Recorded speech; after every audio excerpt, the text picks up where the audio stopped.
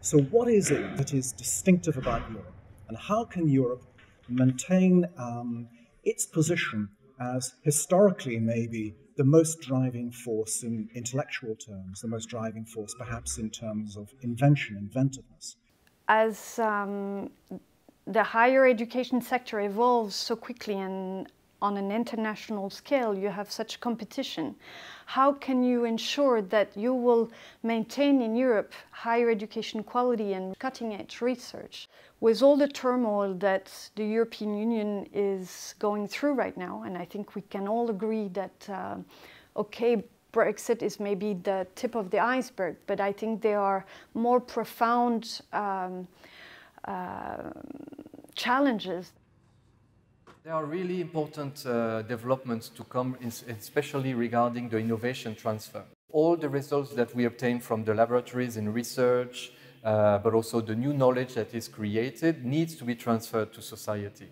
We are in times, in periods of in the European history where it is absolutely important that all the knowledge that is created at universities, because this is where knowledge is created.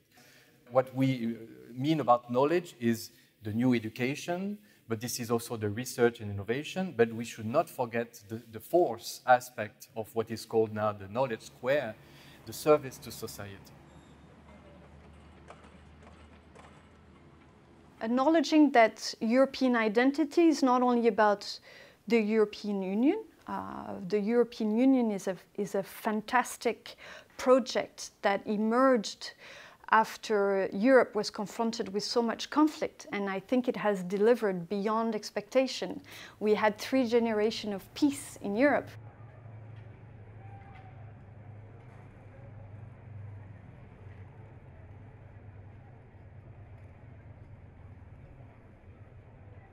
What is it that's distinctive about Europe in the global sphere of activity?